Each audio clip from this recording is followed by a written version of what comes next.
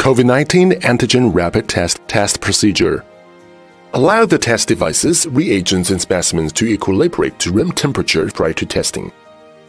The kit consists of package insert, sterilized swabs, extraction reagent tubes, and test cassettes. Sample collection. Remove the swab from the package. Nasopharyngeal swab sample. Tilt patient's head back about 70 degrees. Insert the swab through the nostril parallel to the palate, not upwards until resistance is encountered or the distance is equivalent to that from the ear to the nostril of the patient. Gently rub and roll the swab. Leave swab in place for several seconds to absorb secretions. Slowly remove swab while rotating it.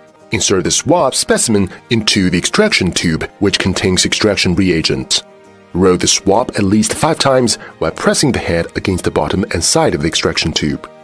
Leave the swab in the extraction tube for 1 minute. Remove the swab while squeezing the sides of the tube to extract the liquid from the swab. Cover the extraction reagent tube with connected dropper tip tightly. Remove the test cassette from the seal pouch. Reverse the specimen extraction reagent tube.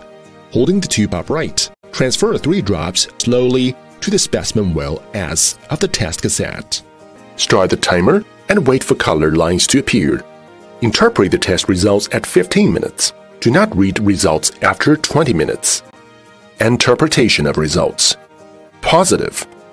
2 lines appear. 1 color line appears at the control region, and another color line appears at the test region, regardless of the intensity of the test line. Negative. 1 color line appears at the control region, and no line appears at the test region. Invalid. Control line fails to appear. Insufficient specimen volume or incorrect procedure techniques are the most likely reason for control line failure. Review the procedure and repeat the test using a new test cassette. The used test cassette should be discarded according to federal, state, and local regulations.